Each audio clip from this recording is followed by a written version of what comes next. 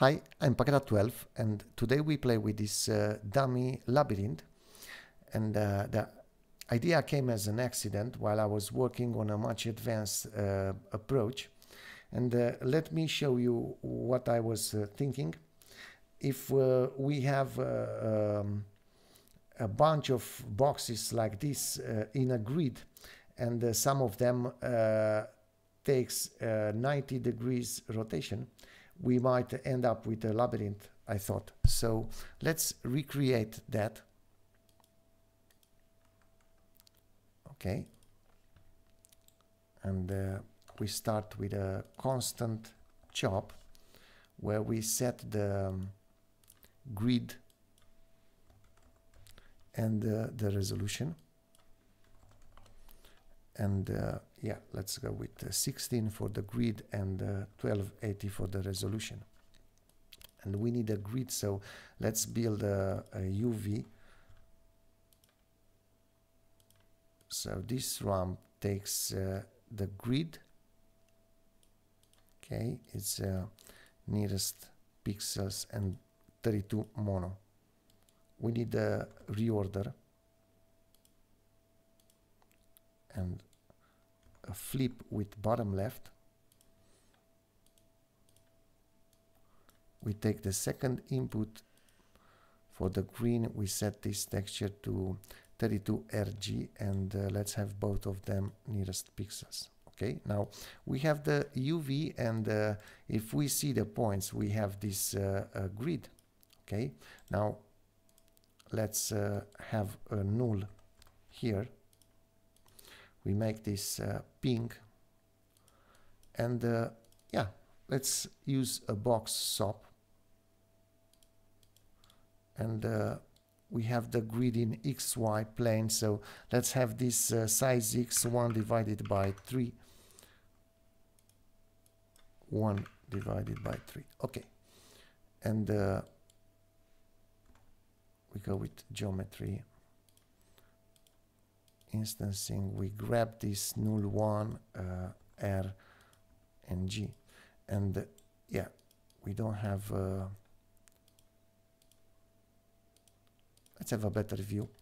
Now all the pieces are way too big, and we need to transform this,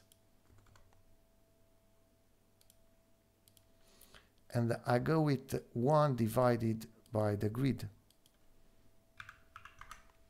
Okay, now those pieces, if they have some different rotations, we get closer. Okay, and let's have a noise for this. Let's have a noise top. We go with a grid for the resolution.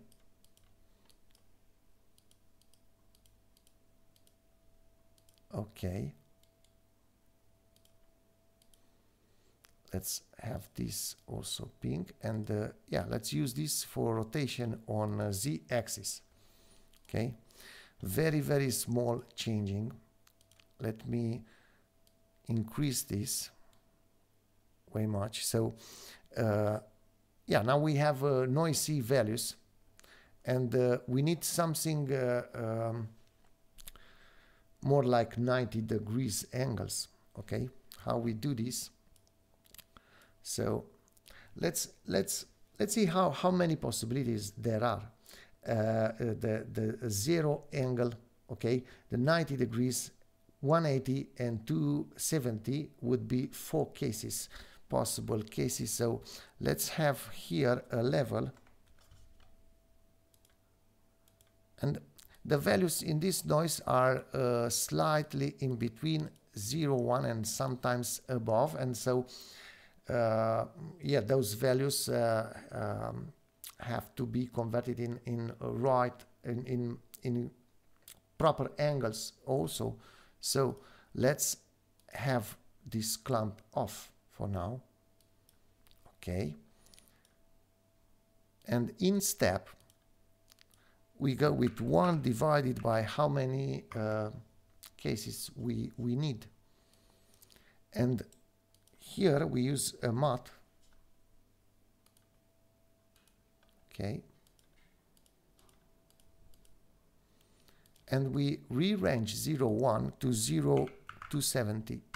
Okay, and now we got some right angles, but this is not quite a labyrinth. Okay, and this is because we need to start with a specific angle, so we need a mat here.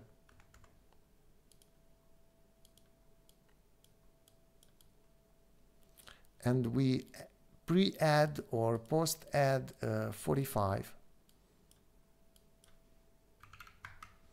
And now we good. And there are some center gaps missing, and so let's use the same geometry, but here for the box we also use 1 divided by 3 for the size on Y. Okay, and let's have a color for those.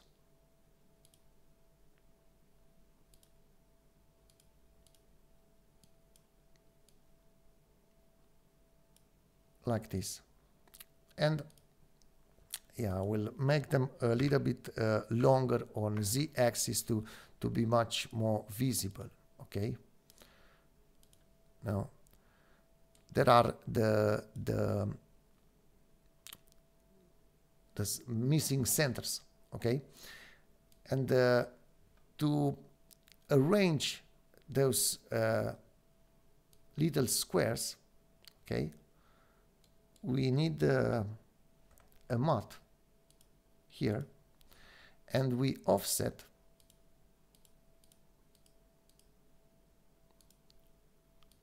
so we use post add, we offset with 1 divided by, let's see, the grid. Let's use another null. We make this pink and use this one instead. Oh, sorry.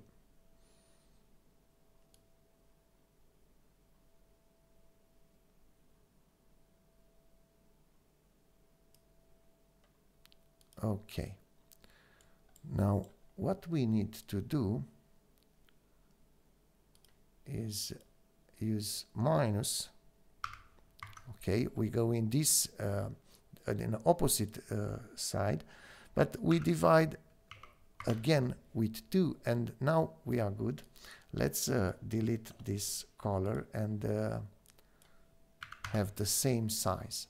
Okay, now if you want to get rid of those little gaps, you can easily increase the scale on Y here. So let me show you.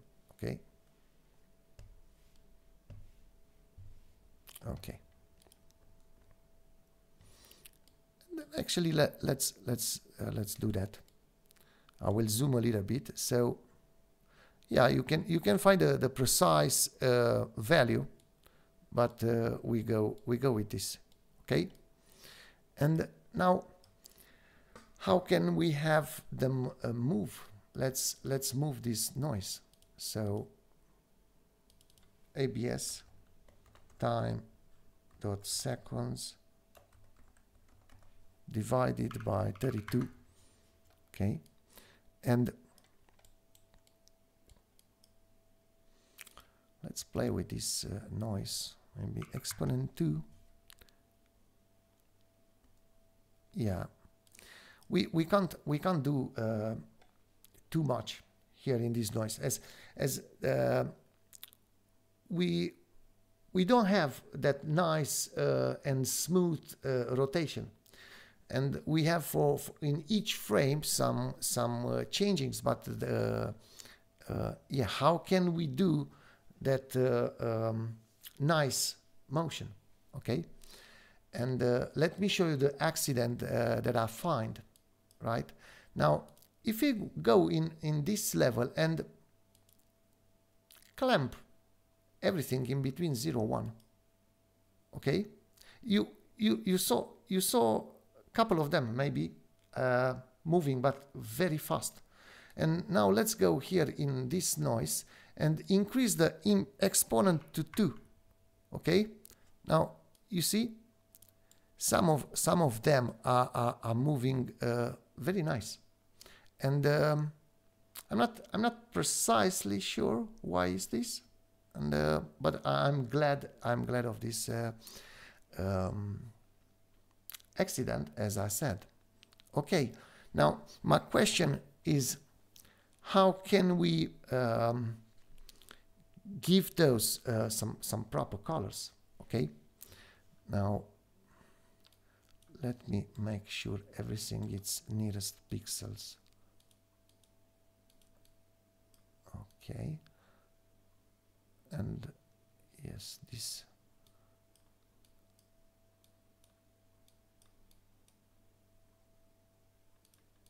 Okay, so yeah, some centers they are moving, some little centers, and we don't want that. And so here in this, for the centers, we don't use any rotation. Instead, we make one here with another transform maybe, and we go 45 here. And now they are still, they don't move, so we are good. And yeah, as you change this, you get different results, but it's quite difficult to notice if we don't color code this. Okay, but we actually don't know which of them. So where we have the pixels, where the slow motion happened, okay? And how can we find this? Now, as we notice in level some two differences, okay? The one in the case for clamp, like here, and the one with no clamp. What if we make a difference between those two cases?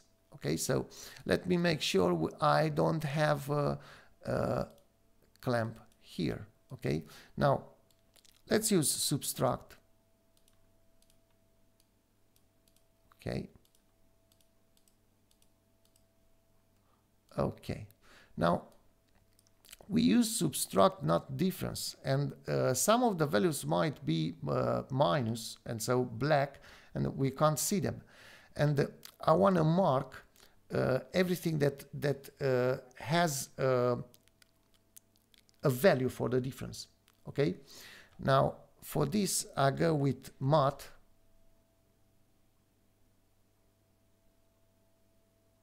So okay, and I force everything positive.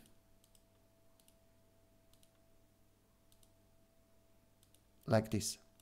And now I use another matte. You can use less operators, but yeah, is not my main concern while doing tutorials like this. So it's sometimes it's much easier to understand if you have each process separate, and then after a while or you can go into optimizations. Okay, but yeah, we can play like this. Okay, and here I want to use ceiling. So I believe we have motion where we have these white pixels, and let's see that. I would like to use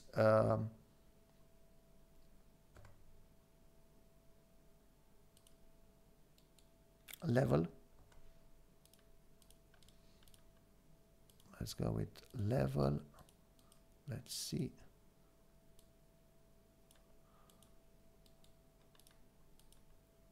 Yes, maybe.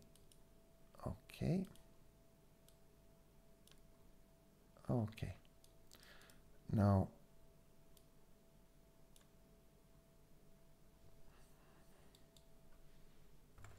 yeah, let's set up the a red background.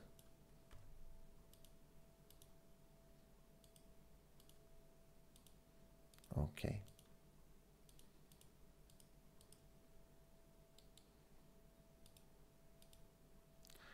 And yeah, let's use this for the color.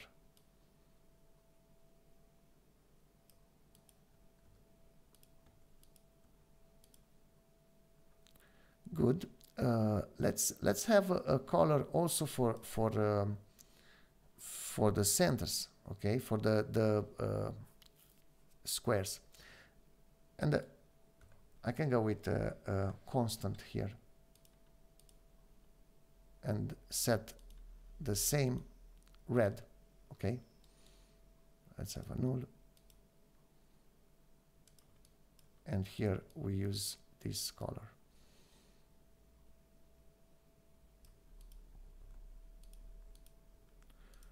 You can try with a constant or fong or something, but yeah, I found much easier to match the two reds.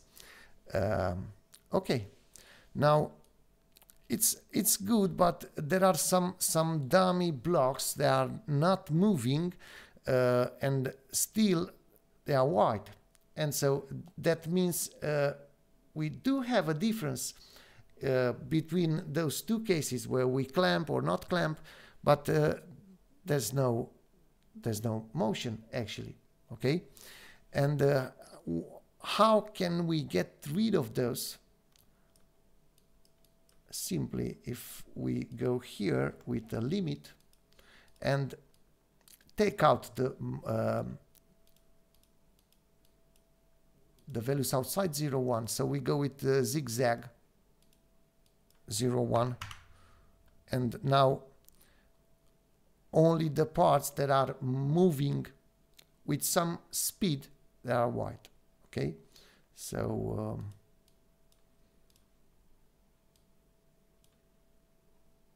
and if you increase the exponent, there are moving slower, or yeah, you can experiment with this, you know, and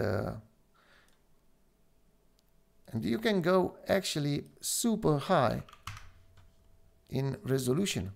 Okay, so you have something like this.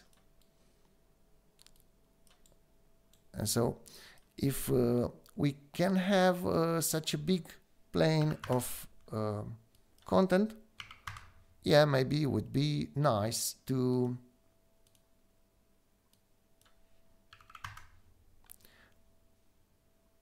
have a render, maybe. So let's have a render here. Let's have a camera.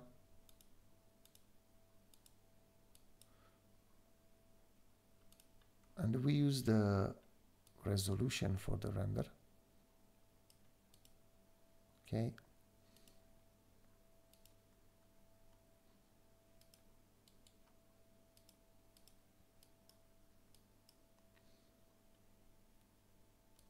Let's use this here.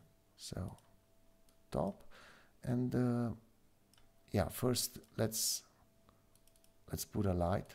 So light, and we can go inside and position the light from the point where we see the scene. Okay, so but this would be much more interesting if we have some differences. Okay, so first we set the camera like this. Okay, so we fill the entire screen. Okay, and now we try to move the light. So, and maybe another light would be good.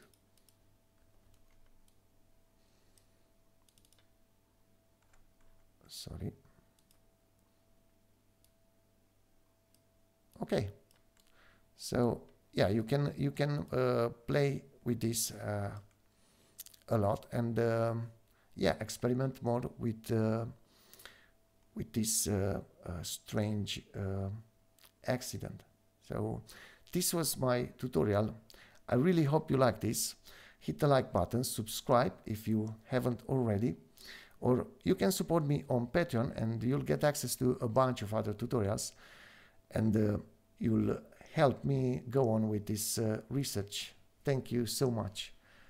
Huge thanks to all my patrons. See you in the next one.